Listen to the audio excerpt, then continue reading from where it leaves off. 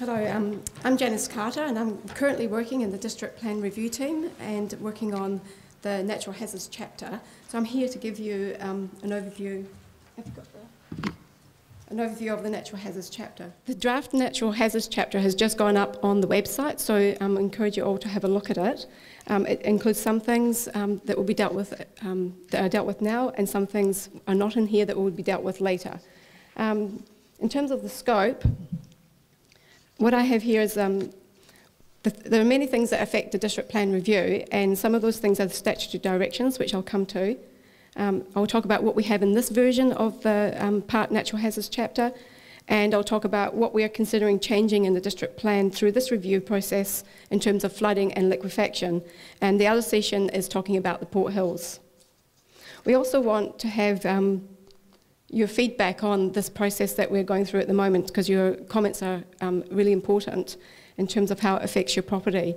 So we're keen to get your input on what's being considered and find out what is important to you. We need to know whether you think we're on the right track, whether there's things that we need to rethink, and what other things that we haven't thought of that you think we should be thinking of. And that relates to the person who asked a question earlier. There may be things in the Natural Hazards chapter that you think should be there, and we need to know what those are. Through this process, you can talk to planners at the council, you can email the DP Review email site, and there's also a Survey Monkey. And comments on the District Plan Review are due on the 30th of March. And notification of the whole district plan review that forms part of this phase is scheduled for mid-year. So what are we covering in this round? Obviously, we're reviewing the natural hazard provisions in the district plan. The focus on this section is on the urban parts of the district. The rural parts will be dealt with in the next phase. What we've proposed is a new objective and policy framework relating to hazards generally, but also some specific policies and objectives on flooding, slope instability and liquefaction. In terms of the flood hazard, we've looked very carefully at the flood management areas that Graham was talking about before. In terms of liquefaction hazard, I think it's important to note at this point that when we use the word liquefaction in the natural hazards chapter, we're talking about lateral spread, sand boils, and all the other things that eject out of the ground. It's not just it's not lateral spread is a part of liquefaction, and that's how we've expressed it in the natural hazards chapter. What we're not covering is the coastal hazards, which will be in phase 2. We haven't changed the rules on ponding areas that Graham was talking about before. That will also be in phase 2.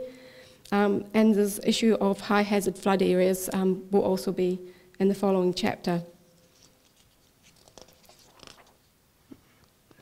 So some people might need a bit of a District Plan 101. What is the District Plan about? It affects what you can do on your land and your property. It provides objectives and policies and rules to achieve sustainable land use of the district. And all those things are pursuant to the Resource Management Act 1991. In terms of what it produces, it creates zoning and overlays. In this case, there are natural hazard overlays, such as the flood management areas, which set minimum floor levels for your houses. And we'll come to this later in the talk. The district plan generally allows for activities compatible with the zone and the overlay to occur without the need to obtain a resource consent. And they're called permitted activities, and provides for provisions where greater management of the land is required through the resource consent process.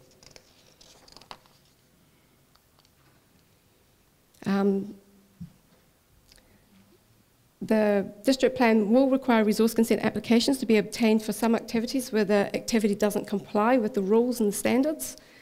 Such as in the flood management overlays and other overlays that you'll hear when you go through to the slope instability section. The objectives and policies that are in the natural hazards chapter are important for providing the overall direction or the philosophy or framework alongside any assessment matters or matters of discretion to assess applications for resource consent. And so they're important to set the direction of where everything else is heading.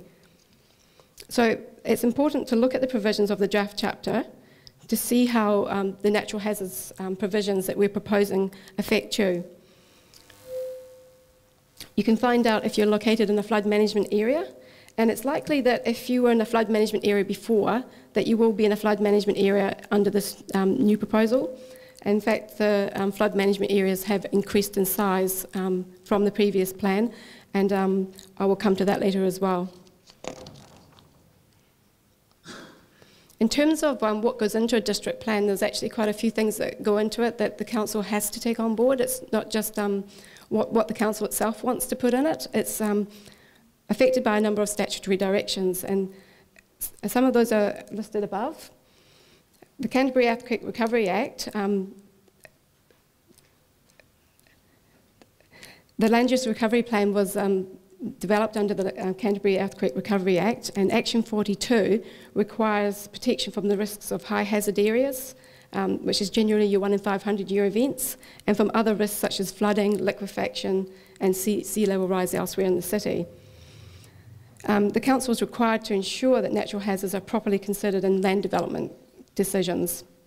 The other statutory directions come from the Resource Management Act, which gives council responsibilities under Section 31 to control the effects or use and development of land subject to natural hazards. I just note at this point that the national government is considering changes to the Resource Management Act, which would include a change to Section 6, matters of national importance, which would increase the amount of information required in terms of natural hazards, and also require the management of significant risks from natural hazards to be a matter of national importance. Another statutory direction that is important in inputting into the district plan is the regional policy statement. And that statement basically requires the council to avoid or largely mitigate the effects of a 1 in 200 year event across the whole city, including developing minimum floor levels for new buildings, which is why the flood management areas identify properties affected by that event. The regional policy statement also requires direction to manage liquefaction hazard, and it also has a direction to ensure the integrated management of natural hazards across agencies, which is why we've actually got quite a lot of agencies involved in this talk today. Also, the regional policy statement has a direction to avoid high hazards. I just put this slide up here just to quickly indicate what that is. The high hazard areas are basically a 1 in 500 year event, but it's the deepest and fastest parts of that 1 in 500 year event, and I will come to that later on in this discussion. And finally, we have some statutory directions from the Canterbury Earthquake Royal Commission, who recommended that the potential effects of earthquakes, including liquefaction, should be taken into account in zoning and land use and subdivision consents.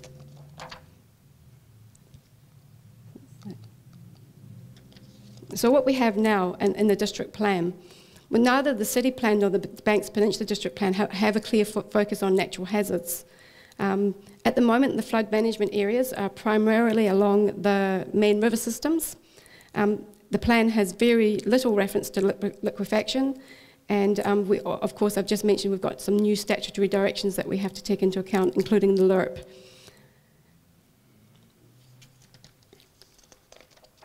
What we are considering?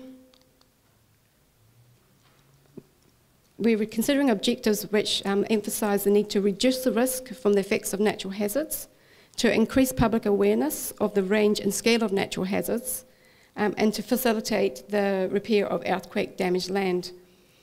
Policies that we have considered in this district plan review, we have some general policies and some specific flooding and liquefaction policies. The policies seek to avoid development if the risk is unacceptable to life, otherwise mitigate with the level of control depending on the degree of risk, to prevent transfer or worsening of risk to other properties, and the adoption of a precautionary approach where there is uncertainty and serious effects of multiple hazards could occur. I'll just go on now to talk specifically about the flood hazard. This picture shows Flockton Street, Marahau in June 2013, and it's probably looked quite similar just a few weeks ago. The next photo is of the Heathcote River flooding, again last year, but also likely to have looked very much like that, if not worse, this year.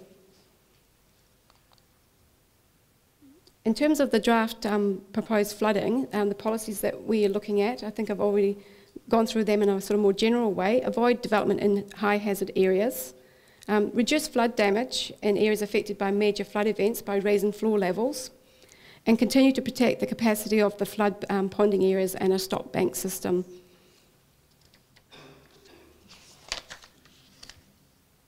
The next slide is actually just a continuation of the policies, which emphasises what Graham Harrington was saying before about keeping waterway setbacks that we currently have in the district plan.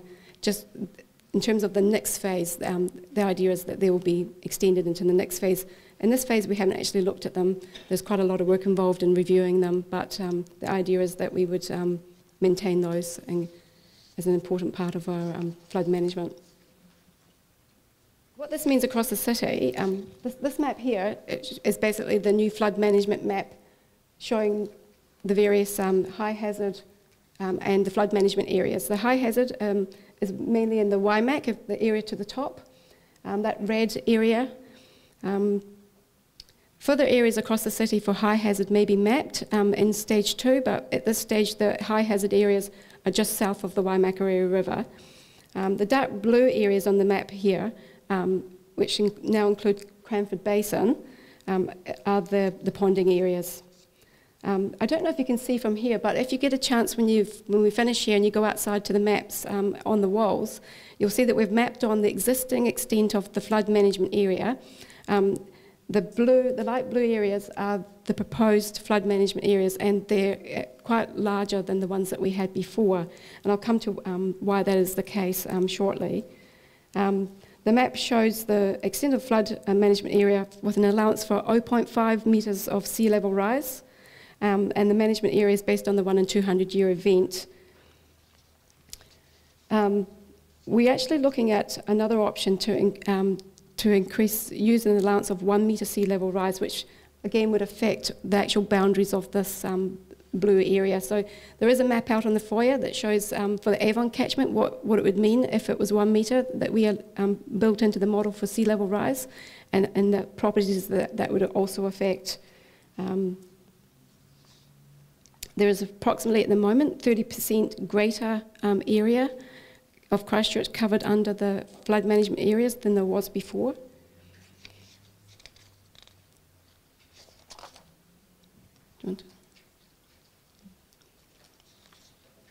This is a close-up showing the inclusion of the Flockton Basin. This is this big piece in the middle.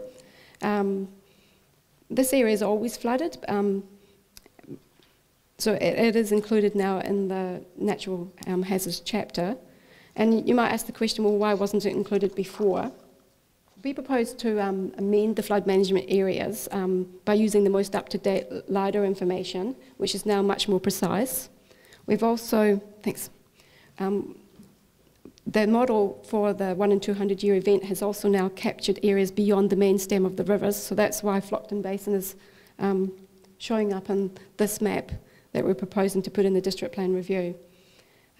Also, Graham Harrington mentioned before about the changes in ground level post-earthquake, and the map showed red areas where the ground has dropped and green areas where the ground has tilted towards the city. Now, those changes in ground level have had an impact on the extent of the flood management areas. But it's not, as I said, the sole reason why there's an increase in flood management areas. It's the better modelling and the including of areas that were beyond the main stems that are an important part of that equation.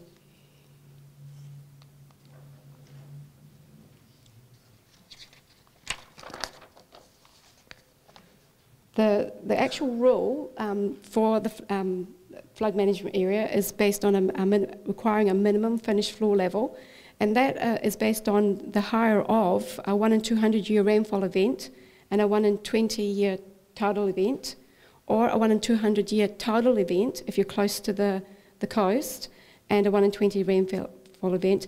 And then the council reserves are sort of like a bottom line, 11.8 metres above the CC datum as a backstop.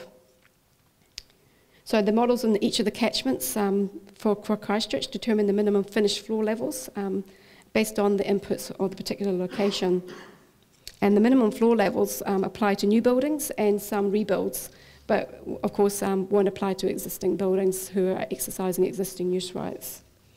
All levels, as Graham mentioned earlier, have a 400mm freeboard added, plus the 0.5 metre sea level rise as the first option. And if you download the text from the web, you'll see that we've also put an option in there and asking for feedback on the 1 metre option. We've also put something else to try and reduce the number of resource consents around the minimum floor levels, and that's what we're calling a sort of permitted activity rule. Some of the areas, and if you go out to the foyer, you'll see that some of these areas, go back, some of these pale blue areas have a pink area around them, and that's what we're calling the fixed floor levels. And if you're in a fixed floor level area, you may be able to be a permitted activity to do your rebuilds and your new houses if you comply with the minimum floor level that the council is able to give you. If you can't comply with it, well then you'd be into the restricted discretionary activity resource consent. At the moment in the district plan, all development within the flood management area is a restricted discretionary activity and requires resource consent. And the idea of identifying areas where we can be a bit more specific about what the minimum floor level should be, reducing the number of consents as a result of that process. At the moment, we've only got fixed floor levels proposed for the Avon, the Styx and the Heathcote. We haven't done the modelling and we haven't got the certainty on the modelling to put fixed floor levels on some of the other catchments such as Sumner and further inland.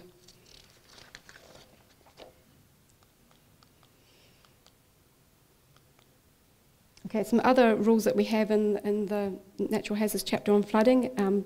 There is the filling rules, which incorporate the SARA land repair rules. They'll continue to be a permitted activity throughout this process.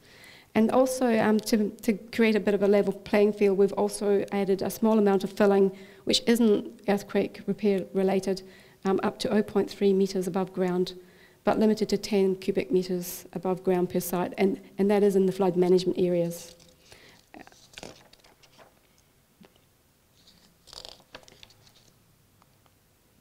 Overall, though, there's resource consent required for most filling in the flood management areas. Okay, I'll just move on briefly to liquefaction. It's one of the issues that's also covered in the draft Natural Hazards chapter. I know it wasn't advertised clearly in the brochures, but it is an important part of the Natural Hazards chapter that people might want to have an input in as to what we're suggesting in that area. The picture to the left is the Ferrymead Bridge, just straight after the February 22nd earthquake, and the picture to the right is my own house after the February earthquake. You can see the typical sand boils that I was talking about earlier. And this is the lateral spread example near the Ferrymead Bridge, or not the Ferrymead Bridge, the Fitzgerald Avenue Bridge. Both sand boils, lateral spread, all parts of liquefaction.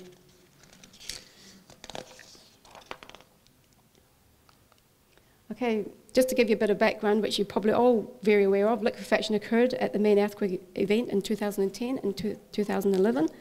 Extensive damage to buildings and infrastructure, cracking, deformation and differential settlement, and 400,000 tonnes of silt came to the surface during those events. So it would be a little bit remiss if the Natural Hazards chapter didn't do something to address that. And as I said earlier in my talk, the Royal Commission made it quite clear that something should be done in terms of land use rules and subdivision to deal with liquefaction. So we've had a go at trying to put something down, but we want to hear what you have to say about what we've come up with. It's by no means set in stone, and we'll be looking forward to hearing comments. The the proposed draft liquefaction policies talk about ensuring that we have a geotechnical assessment before rezoning, subdivision and development, and that is building on what we already have in terms of the guidelines, but also formalising it in the district plan. The level of assessment that will be required by the council will reflect the level of susceptibility. And what we've come up with the help of ECAN and Janice is a line. You can't see it very well on this plan. If you go out on the foyer at the end, you'll see that there's a line coming down the back of Christchurch near the airport. It divides the city into east and west, and the proposal is to basically recognise that the areas east of the line, we would need to have a lot more assessment on whether there's liquefaction potential on the site for subdivision, and on the west of the site acknowledging that liquefaction is less likely to occur in that area and requiring a lesser amount of information for subdivision.